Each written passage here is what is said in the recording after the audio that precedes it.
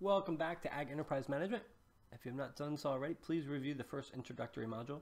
My name is Matthew Johnson, and I will be your lecturer for the course. For more information, check out the course site and the syllabus for this course as well.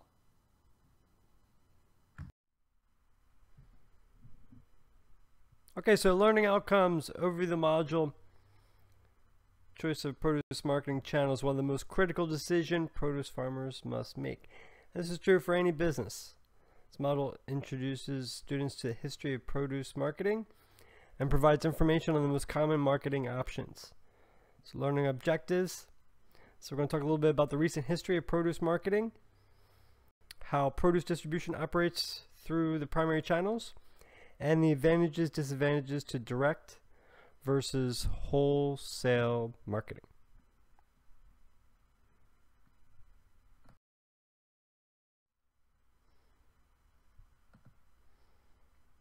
All right, so when we talk about produce marketing, it really encompasses a lot of different things and really can be overwhelming.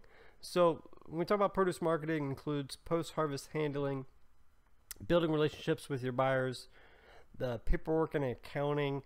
This is all about the processes of how everything links together. Telling the story of the farm and the farmer, branding and packaging, the promotion and advertising to the end consumer. So it's really the overall strategy of, okay, yeah, you just grew some beautiful looking eggplant, but now what? Okay, and a lot of times this is where small startup farms, they just haven't really thought all the way through to this part.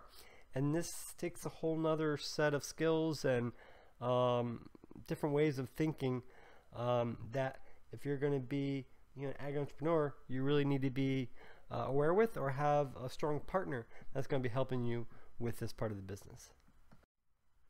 All right, so another way to talk about marketing is with the 5 P's. This is just standard marketing rhetoric, I guess, but it's a good way to look and think about the different parts of it.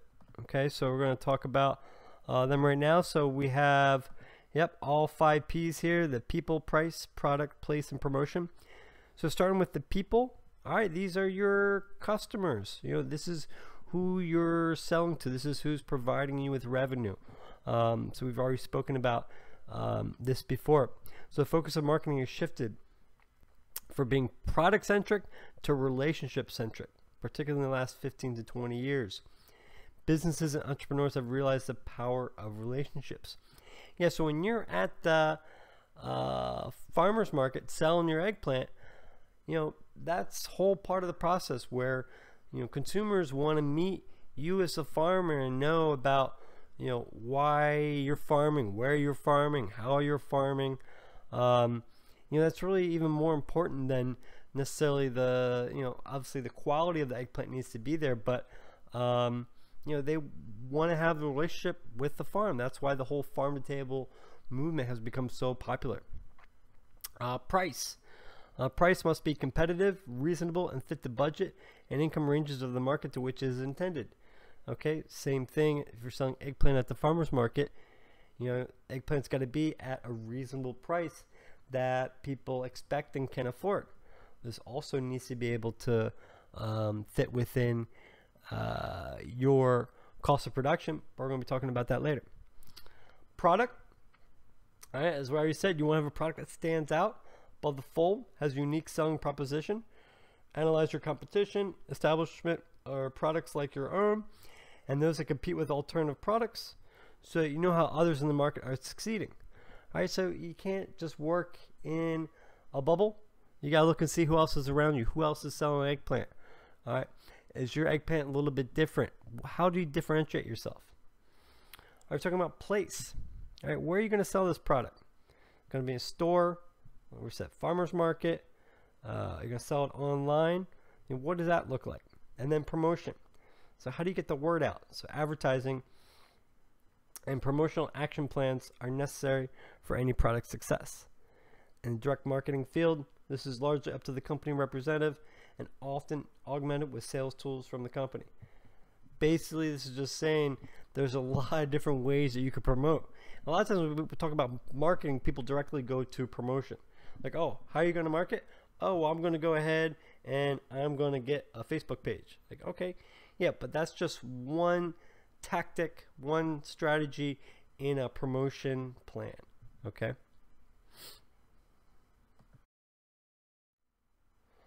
Okay. Well, if this looks familiar, it's because it is. So this is all should be sounding familiar going back to our business model canvas. We're talking about our customer segments. All right. So that's what's the nice thing about the business model canvas is that, you know, it takes all these different pieces and puts it back into here. So here we are talking about our customer segments again. Okay. And these are the different segmentation of our customers. Okay. And also the value proposition. You know, what makes our product better, unique compared to the other products that are out there. Okay, answers to the why. And also our customer relationships. Where are we meeting our customers? How are we communicating with our customers? Where are our customers? And what kind of relationship do we have with them? Are we meeting them every week at the farmers market? Are we meeting them online? What's happening?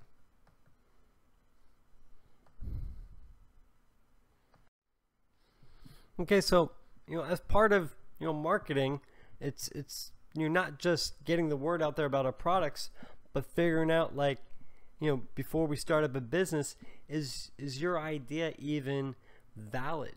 You know, a lot of times we like to just assume, hey, I have a great idea, everyone's gonna love it, and you just start going into business. But with doing a little bit of market research ahead of time, we can get an idea of, you know, really what, instead of making assumptions, we try to get some data and some actual information from potential customers, which in effect may guide us towards making some changes to our products or services, or going to a different location to sell our products and services. Really answers a lot of key questions. That's what we have listed here. So one good question to be able to answer is my business concept a good idea? Yeah? Of course your idea is a good idea. Everything you have is a good idea. But it's good to really try and answer that question. You know, is it a good idea? And not just your friends or your mom saying, yeah, hey, way to go, great idea. But truly getting out there and seeing if the market wants what you're saying you have to offer. You know, is there a market for the business? Okay, maybe a really good idea, but just the right market isn't there for it. You know, is there space in the market for my product, or is the market saturated? So say the market saturated just means there's too many other players already in that field. Okay, so yeah, if you're trying to sell eggplants at the KCC Farmers Market, chances are there's probably already a few people selling eggplant at the KCC Farmers Market. So that's the idea of thinking, you know, looking around, who's doing what, who's already out there. Okay, if you're already in business, who's buying your product now? I'm really identifying, you know, how do you define those customers? And that goes back to those customer demographics. Okay, who's my target customer? We've been talking a lot about that. Is my target market interested in this business? All right, you may think that everyone who goes to school at University of Hawaii, Manoa, is going to be interested in your product. Well, how do you know that? Are you sure? How did you validate that hypothesis? How much do my target customers know about my product or service? And how much do they need to learn about it? Okay, so this is where the promotion part of it. So you may have a great product and your target market may absolutely want it, but if they don't know about you, then there's a disconnect. So that's why I have to figure out how to make that connection. What price points will target customers accept? Okay, so this is, you know, trying to figure out what is the right price. You know, if you're going and selling your eggplants for $1 a pound, but then you find out that, you know, they would actually be okay and willing to accept buying eggplant at $3 a pound, well then you're losing out on $2 a pound. How feasible is it that my business will be profitable? Okay, might be a great idea. It may be fulfilling target market's needs, but at the end of the day, if you're not making any money, is that okay for you? What is my supply chain? All right.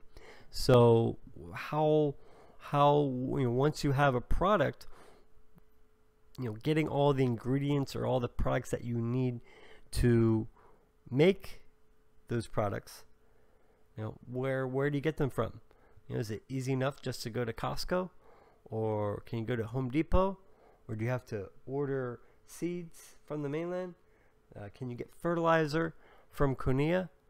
Figuring out all those inputs that you're going to need, where are they? And then how can I access the market and receive a fair price? So we mentioned this before too about farmers markets. Just because you want to have a farm stand at a local farmers market, it's actually very competitive to get into the farmers markets.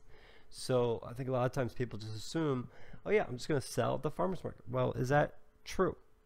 Right, so these are the kind of research, the kind of questions that you need to be able to answer before you even start spending any money.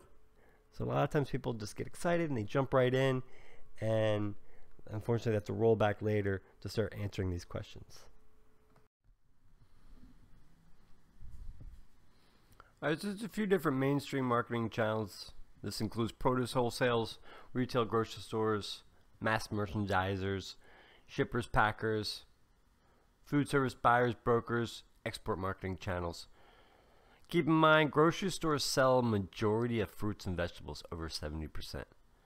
Right, so a lot of times, especially when you get off starting in the beginning, you're just selling retail directly to friends, maybe through a CSA, maybe at a farmer's market. But really, when you start growing, then you need to be able to have access to more markets. So really looking at different channels of how to get into grocery stores is the most popular route for growers throughout the United States.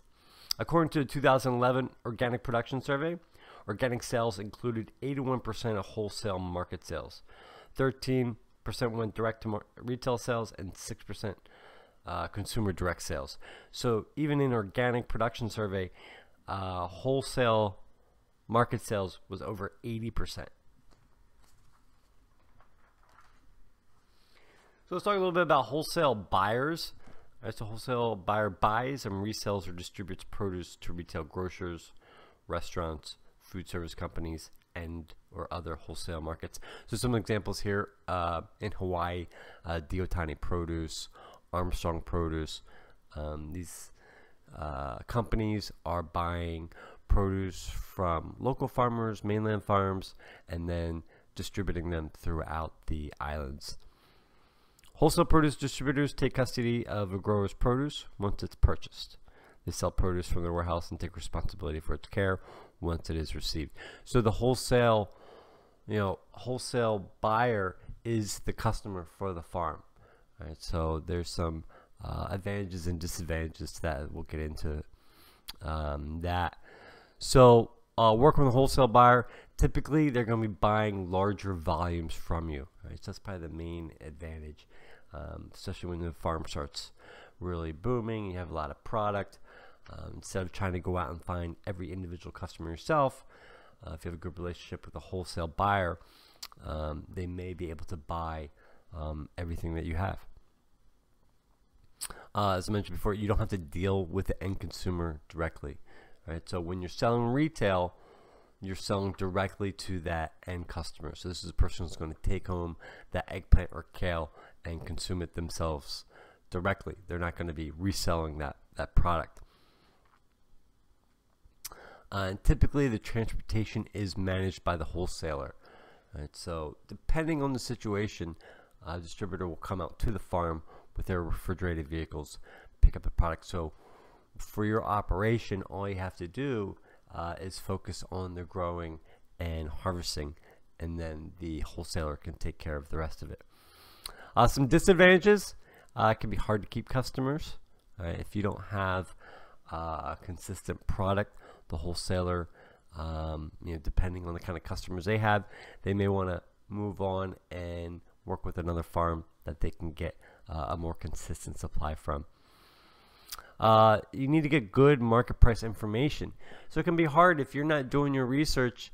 You get in a situation where the wholesaler is, telling you what the price is going to be for your products.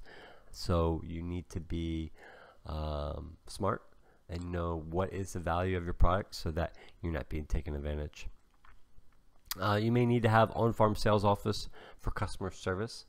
Right? So you still have to have, that's part of that customer channel. How are you communicating with these wholesalers on the type of products that are available, when they're available, pricing, pickup or delivery logistics. And then you must bill these customers and collect money. So a lot of times when you're selling to a wholesaler, you will provide them with the product, you'll provide them with an invoice, and then there may be certain terms for that invoice. So they may pay anywhere from 1 week to 30 to 60, if not even longer period of time before you actually go ahead and get paid. Another thing to keep in mind too, we're talking more and more about food safety, and we're talking more about it throughout this class. Next few years, expect to see steadily increasing barriers to entry into the wholesale market in the form of required GAP. So this is good agricultural practices and food safety certification requirements. Right, so this is really a lot of talk in the local ag community around food safety.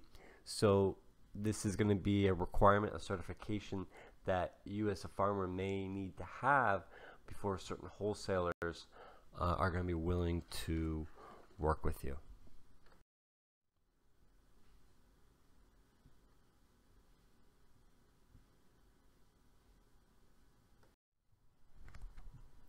In addition to farmers selling their produce wholesale, there's other more direct intermediate ways that farmers can sell their produce, and this has certain kind of advantages, such as potentially higher profit margins, but then there also could be more work involved on the farmer's part.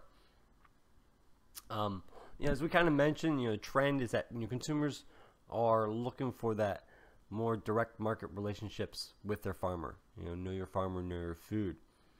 They want to have a personal connection to the farms. They also want to provide direct financial support to farmers. They don't want to be having their money bounce around to a variety of different middlemen. They want to support their local farmers directly. And also, this helps them to realize the perceptions of freshness, absence of pesticides, and farm worker safety. Right? By having this relationship with the farmer, they get to know where their food is really coming from. So direct marketing alternatives are generally a more accessible market for new farmers.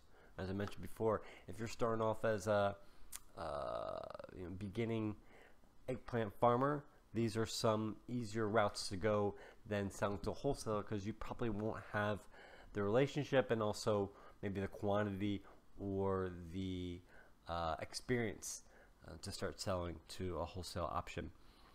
All right, some of these direct options include going direct to grocery retail stores. All right, so there's just some options here in Hawaii. One of them has been Cocoa Market, which if you guys are following them, they're kind of having a tough time right now. But that is an option for farms to go directly to the store and be able to sell their product. And they are actually set up as a retail consumer cooperative, which we'll be talking more about when we get into business structures. Selling directly to a restaurant is an option. Town Restaurant in Kaimuki is famously known for doing this. Roy's is one of the first restaurants to really build relationships with specific farmers around the state. So farmers are able to go to the back door and offer them whatever products they may have. So the advantage of this is that they're going to be able to get a higher price, and typically there's going to be less stringent standards than wholesaling. So it's less difficult to get to good market price information and less elaborate on-farm sales office because there are relatively few customers. less billing system, cooling, labels, standard cartons, packaging, harvest crew, delivery, because the products don't need to travel a long way and customers do not require standardized packaging. Right? So if you're working with the restaurants in your community, you have that direct relationship, you know when they're going to be using the product, so as soon as you harvest or as soon as you get a phone call from the restaurant or the grocery store, you can just head on down there with your products. Disadvantages, this is a different type of marketing skills. Farmers need to be able to go and communicate to these stores and restaurants directly. It can be a limited market. Right? There's only so many farm-to-table restaurants available in Hawaii, especially also now we have a lot of upstart farms that are starting to hit the market. A lot of them are going to some of the same places. Typically, a sale is going to be a smaller amount. Restaurants, it can be surprising. They don't really use as much products as maybe as you would think. So a lot of times they're looking for small amounts of specialty products. Customer service is a must. It's going to be expensive and hard to do. Right? So if a restaurant is ordering a product, maybe they want it by tomorrow. Are you going to be able to fulfill that order? Is that how you're going to work? Some supermarket chains are closed to local growers because they have year-round contracts with larger wholesale distributors. So guys like Safeway, Times, you can't just show up at the back door where they need to have a real consistent supply of product for their customers. So typically that may not be an option. And the restaurant industry is characterized by rapid changes in personnel. The chef or buyer can change suddenly, creating the need to constantly develop new relationships with potential buyers. So farmers markets, these are another great option. So I have a stat here from USDA, National Farmers Market Week of 2013, a little bit dated, but saying that there were over 8,144 farmers markets throughout the United States. And we've all seen here in Hawaii the huge increase in farmers markets just in the past 10 years. Growth in farmers markets is a response to consumer trends of shopping as recreation. People enjoy going on a Saturday or Sunday morning or Thursday afternoon to see all the different products, socialize with their neighbors, and pick up a lot of really good food items. There's a higher perceived level of freshness and quality. And consumers seek out their favorite farms and want to support them every week. So once again, it's about building that face-to-face relationship. And then customer preference, where they're able to really get that personal attention. They're able to pick out those individual items that they want, and they can even hear more of the story behind the produce and the food that they're buying. So advantages to farmers markets. So it's an opportunity to build relationships directly with the end consumer. You're typically going to have a higher margin on produce and also get that instant cash. You typically are going to have exemption from packing standards because you don't really need to have a packaging that's suitable for a grocery store because you're going to be selling it right then and there at the market. And it's also possible to use substandard product. So if you have off-grade eggplant, you can still bring with you to the market and you're able to have a conversation with people and say, hey, this eggplant still tastes fantastic. It just looks a little funky. I also can have access to chefs. So this is a place where a lot of chefs shop as well. So you'll be able to meet chefs and maybe create additional accounts. And you as a farmer don't necessarily have to attend yourself. You're able to send an employee or maybe hui up with a few other farmers, like some other farm co-ops in the state are doing. So disadvantages, good markets are often already saturated, not accepting new growers. Right? This is a lot of times the case, like with the KCC farmers market. It's already packed with farmers, so there's a long waiting line to be able to get into that market.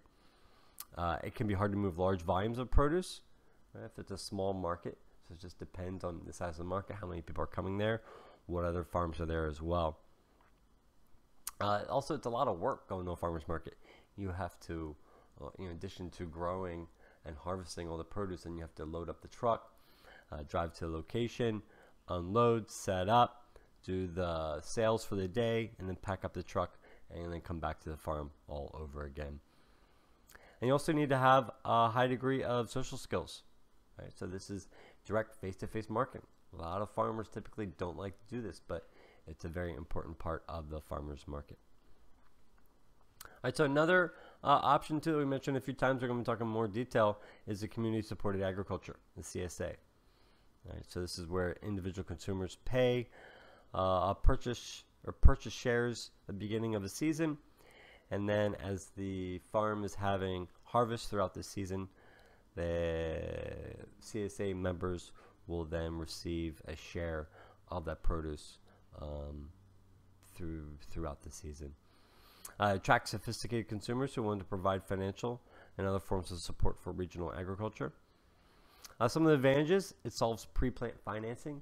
So that's a nice thing. In a typical CSA model, your customers will pay you money up front for the entire season. So this allows you to go buy all of your seed, your amendments, everything you need to go ahead and get your season started.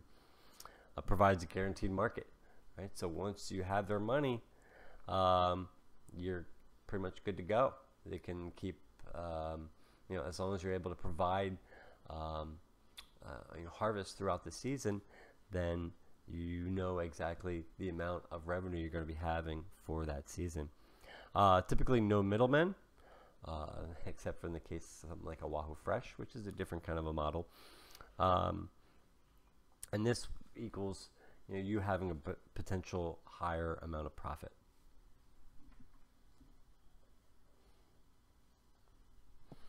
Also too, it's a nice way to be able to moderate over and undersupply of different kinds of product, right? So you may have a lot of kale, where if you're trying to sell to restaurants, farmers markets, you may not be able to sell, but since you have a CSA set up, you can then have more kale and people share for that week or couple of weeks. And you also get to set the terms of the delivery schedule. So you're really in control of how your market is working. Disadvantages: all right, it's a complexity of a cropping system. So yeah, you can't just have kale throughout the entire season. You need to be able to show a variety of different products. So this can be challenging for a small farm. Once again, you do need to be able to market and communicate with your different customers. Some customers are going to be complaining about maybe too much kale in the box. So how do you handle that? And requires a high level of coordination and paperwork to manage subscriptions and logistics for delivery. Right, so it's a lot of making sure each box has all the items that it's supposed to, and then getting those deliveries where they need to be, when they need to be, so that the customers are going to be happy. All right, so that's it for produce marketing. Check out the course website for additional readings and assignments. So we went over talking about for a small farm, how to go about starting to think about selling your product. All right, and this is really kind of the first area that you should be thinking about. If you just go ahead and start growing, and then you try to figure out where you're going to be selling your product, it may be a little bit too late, especially since we're talking about a perishable product. All right, so that's why this is the first area of the business model canvas that we focused on. Okay, any questions? Check out the course website. Talk to you soon.